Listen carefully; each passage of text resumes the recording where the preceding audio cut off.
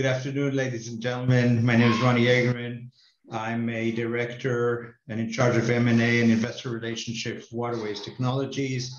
Waterways Technologies is a unique investment opportunity. We're one of the few smart irrigation companies which are listed around the world. We're predominantly based on Israeli technology. The company was listed about 3 years ago on the Toronto Stock Exchange and is listed right now in Frankfurt. What are we talking about? I think it's what, Eva? It's 29 degrees today in Frankfurt? Exactly. Yeah. So Yes. I think there's a big drought in Italy. I just read yesterday that the volume of the Po River near Milan has gone down in an unprecedented way. Global warming is creating global shortage of water, and global shortage of water creates big problems in agriculture. And for many years, we in Israel have developed a lot of technology to overcome this shortage of water because we're basically an arid land. Most of the area in Israel is desert, and we've developed technology to overcome these problems. If we look at water, 70% of the fresh water in the world is consumed for irrigation, for agriculture usage. And that is a complete waste. And we are bringing technology that overcomes this. And we're facing another big problem, which is the rising amount of population around the world. COVID has created huge problems in supply. We used to all think that we could cultivate agriculture, produce and everything in third world countries. Well, Corona came and we can't do that anymore. Governments around the world are coming back to cultivating in their own land. Population is rising and we need better ways to cultivate and irrigate produce and agriculture product. And how do we do it? What is the technology? What is the baseline technology that Waterways Technologies uses to really create a better way to irrigate and cultivate crops? We use smart irrigation systems, which means very a very small amount of water is transmitted through hoses. These hoses have small holes in them, and both fertigation and water are transported through those hoses to the root of the plant. And that way plants actually grow better and more efficient, and about 70% less water is used for irrigation. Our smart irrigation, drip irrigation technology, drippers, which are the small hoses that I described before, they deliver water and fertilizer directly to the root of the plant. So the plant actually gets exactly the amount of water it needs. This compares to flood irrigation, which is still the most common irrigation system, way used in the world. You can go on the Autobahn in Germany and you'll see tons of water which are sprayed on fields. That is a complete waste of water and the wrong way to irrigate crops. So we're actually using less water, less chemicals. It's eco-friendly. We get greater yields of crops and higher quality. And all this is done through high-tech systems. They're all computer-based, computer-controlled, cloud-based, and everything can be controlled via your iPad or your iPhone. The market itself is growing huge. It was $1.2 billion US in 2021. It'll double itself in 2026. We are actually in the company seeing that demand as we speak. So the world has understood that flood irrigation is not the most efficient way to irrigate crops. and therefore the demand for spot irrigation is growing. A little bit about waterways, about the company. We were established in Israel in 2003. We listed on the Toronto Stock Exchange in March of 2019, raising 5 million Canadian dollars, which is give or take 3.5 million euros, maybe a little bit more. Stock was listed at 25 cents. And we took the money actually to expand the company, both in technology and through mergers and acquisitions. So the first acquisition we did, we wanted to go into the North American market. We acquired a Canadian irrigation company in June of 2019. That company was selling about 2 million Canadian dollars, roughly 1.5 million euros. Today, it's triple the size, and the company grew significantly. We then established a Chinese subsidiary. We had an ongoing business in China, and we established our own direct sales subsidiary in China. And the company in 2021 achieved record sales of 20 million Canadian dollars, roughly 15 million euros. A year before that, it was 12 million Canadian dollars, or roughly 9 million euros. And we raised $4.4 million in a private placement. The stock at the time, a year ago, was 12 cents, and it went up to 44 cents in the beginning of the year. Today, it's traded in the last couple of weeks, anywhere between 20 to 24 cents. So we still have very, very happy investors who at these times made sufficient money on their investment. We are expanding in South America. We signed an LOI to acquire a Chilean irrigation company, which is very similar to our company. This acquisition is supposed to be closed today or tomorrow. We'll probably announce it in the next couple of days.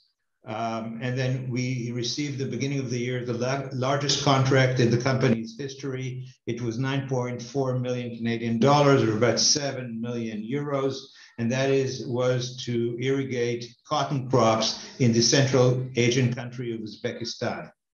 Our business model comprises of two. We sell irrigation equipment based on Israeli technology, and the growth factor of the company is actually designing, installing, and delivering long-term servicing of turnkey irrigation projects around the world. You'll see a list later in the presentation. We're pretty much spread out around the world. We have 400 customers in 40 countries. The company is spread globally. As I said before, our headquarters, our operational headquarters, R&D, and most of the sales and marketing are in Israel. We have an operational subsidiary in Canada, an operational subsidiary in China, and now we'll have an operational subsidiary for South America in Chile. All that is owned by a Canadian holding companies, which is traded in Toronto and located in Canada by the name of Waterways Technologies. We have done in 2021 about 12 irrigation projects around the world with a total value of 10.1 million Canadian dollars, or roughly 7.5 million euros. And you can see how diverse our business is. It starts from cotton irrigation in Uzbekistan, doing medical high-tech medical cannabis irrigation projects in Israel and in South America, blueberries in China, dates in Vietnam, and strawberries in Ethiopia. So we're very spread out around the world. Our business starts when dawn is in China and goes down when sun sets in the west coast of Canada. So pretty much spread all around the world. Just some examples of our business. One of the crops that we are doing, we have a highly specialization is in blueberries. We've done a first smart irrigation project for Driscoll's. Driscoll's is the largest blueberry cultivator in the world. It's an American company which grows blueberries in China. We have since done smart blueberry irrigation projects in countries like Mexico and Ethiopia. So we have gained a reputation of irrigating blueberries. It's a high yield crop on a low area where our systems are really fit for it. Our major and key growth driver today is irrigating cotton in Uzbekistan. The government of Uzbekistan has decided that it wants to diversify agriculture and subsidize growing cotton. Now, cotton is a crop which needs a lot of water, and we were chosen in Uzbekistan to be the prime contractor for cotton irrigation. We started with a small business, sold about 3 million euros of irrigation equipment last year, and that's up to 7 this year. In Israel, we're very active in the medical cannabis cultivation business. Our largest product was done for the Canadian, one of the 5 largest cannabis companies in the world, Cronus, which started a facility in Israel, and we are the prime contractor for actually the cultivation business and the irrigation business. Our backlog this year already comprises of about 17 million Canadian dollars, or roughly, I think, 13 million euros. This is higher than what it says here because we have announced additional projects in the last 4 weeks. So, ladies and gentlemen, we're at the pace of growing. We finished half year and we already have almost the whole turnover we had in the whole of 2021. So that is our growth factor. We're doing, again, $9.4 million of business in Uzbekistan, about $6 million this year in business in Canada, and so on in other countries. So if we look at what we did in 2021, the highlights for our annual financial statements, sales increased from 12 million Canadian dollars to 20. Service revenue increased substantially to 8.7 million Canadian dollars. We have a positive EBITDA, which turned to a positive profit in Q1 of this year. And we had a total working capital of 4.5 million Canadian dollars, which is roughly 3 million euros. So all the parameters of the company were increased substantially in 2021 versus 2022. If we look at the number of traded securities, there are currently about 145 million shares traded, 38 million warrants to be exercised at 18 cents, and an option plan for our employee. Management owed 35%.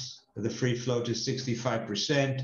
I'm very happy to see the free float continuing growing in Germany. Just last week, we traded about 1.2 million shares only in 5 days in Germany. So I think we've created an audience for ourselves in Germany. We're very happy with the way our stock is performing in Germany.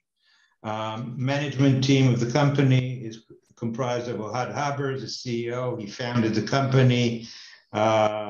We have Tomer Bachar, Amir Alon, who are on the operational level. Tal Weiler is our chief agronomist. He's currently located in Canada, and we've taken the strategy to grow in North America. That's why he's located right now there. And we have a very young and talented CFO, Doris Ney. Board of Directors is comprised of Ohad. We have 3 Canadian members, 1 Israeli, and myself. All experience in capital markets and in operational business. Our comparative advantage, and this is why I think it's such a great investment opportunity. We have clients on 4 continents of the world, not yet present in Australia. Very experienced management team, in the business of irrigation. Our target, our niche in the market, we're very small in the market. So $25 million of sales or 15 million euro on a business that's 2.5 billion euro. We're not even 1%. So we have huge opportunities to grow. And our technology is known to be one of the best in the world. We're going to grow the company in the next couple of years. Organic growth, geographic, which we've just proven to do. We'll add more technologies to our base, and we'll continue doing M&A. So I finished with my presentation. I thank you for listening, and I'm really open for questions. Ich spreche auch ein bisschen Deutsch. Ich werde versuchen, die Fragen auf Deutsch zu antworten, aber wenn es geht, nicht der Verzeihung, ich gehe besser auf Englisch. Thanks a lot, Ronnie. Ganz herzlichen Dank. Wie Herr Jägermann gerade schon mal sagte, er hat ein paar Jahre, ich glaube, in München gelebt. Munich? Nein, in Aachen und Darmstadt. Aha, Aachen und Darmstadt, hatte ich das falsch im Kopf. Die meisten Teilnehmer sind aus dem deutschsprachigen Raum, aber einige sind auch aus dem englischsprachigen. So most from the audience are from the German-speaking part of Europe, but additionally some of them are English-speaking, native English-speaking. So therefore we have decided that as Ronnie is able to understand and speak German, that we do the Q&A bilingual. Wir machen die Q&A-Frage zweisprachig. We have received a few questions before. Wir haben vorher schon einige Fragen bekommen, die ich jetzt zweisprachig dann einmal kurz vorlesen werde. Und Ronnie will versuchen, sie auf Deutsch zu beantworten. Ich verspreche nicht. Wir versuchen es. Also die erste Frage: Wie groß ist der Markt für intelligente Bewässerungen? Was sind die wichtigsten Markttreiber? Welche sind die wichtigsten Mitwettbewerber? In English, how big is the market for smart irrigation? What are the key market drivers? What are the main competitors? Das muss ich auf Englisch machen. Zu kompliziert auf Deutsch. The key market drivers, I've said in the presentation, is the shortage of water in the world. Okay, it started really in arid countries like Israel, where we are 70% desert, and we've created an ecosystem where agriculture, we almost use no fresh water to irrigate in Israel. It's all brown water, all recycled water. Most of our drinking water is desalinated. So Israel is very well prepared for its water shortage. And then we put in a smart drip irrigation system just to use water and fertilizers very efficient. The key competitors are in the business, believe it or not, are Israeli companies. The two biggest ones are Netafim. Netafim is an Israeli company that invented drip irrigation many years ago. It's about $1.5 billion company. It's owned by Mexichem, the Mexican conglomerate. It was bought several times over. So that's the major competitor. The second largest competitor is called Rivalis, which is also an Israeli company. It just bought a large Indian conglomerate, Jain Irrigation from India. So it's going to be about $1 billion company, and it is owned by a large private equity group. So these are the two largest competitors from around the world, both Israeli companies.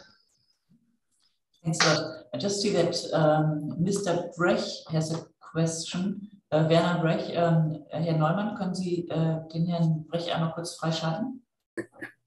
Okay, ich glaube, ich bin freigeschaltet jetzt. Hören Sie mich? Ja, können Sie gut hören. Super. I have to decide whether to raise the question in English or in German. Perhaps I will do both. Das Deutsch verstehe ich, das Deutsch verstehe ich. Yeah, it was very interesting, and I will tell you, so really, I do not understand what the technology is, what you are doing, or is it the handling that makes you more competitive with the others? as I raise this question, I have a good friend, unfortunately died half a year ago.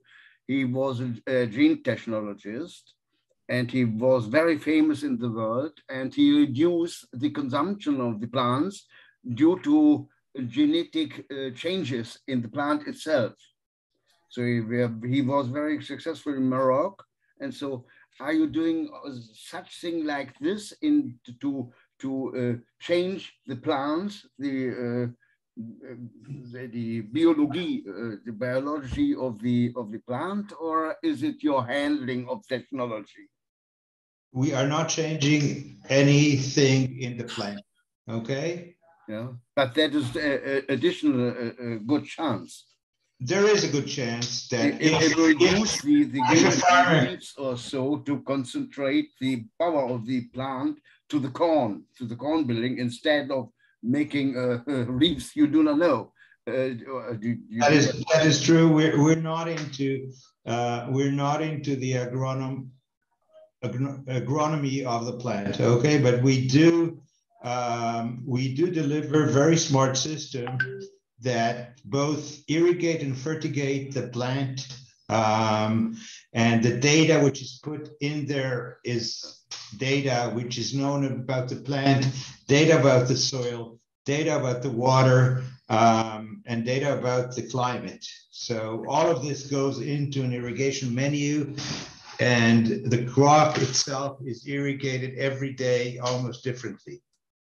Okay, good. I understand. That is to make it clear what you're looking concentrated to. Very simple. Nothing sophisticated in the form of genes or anything like that. Okay, thank you. Saying that it was proven by many studies that this way to irrigate plants brings higher crops and better crops. Yeah.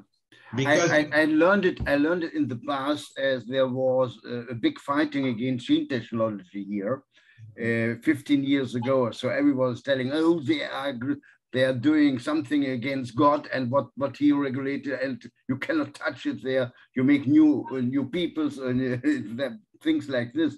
But that a farmer normally goes and makes the adjectives of a plant and change it. It is Pfropfen vom Obstbäume and things like this. That is also investigating in the plant itself. If you cross the one plant with the activity of the other and things like this, and you can do it better in laboratories. That means if you have high quality gene technology, it's better than to leave it to the agricultural peoples and wait for decades or hundreds of years if you come to the end of what you are looking for. But okay. That only by the way. Okay, good.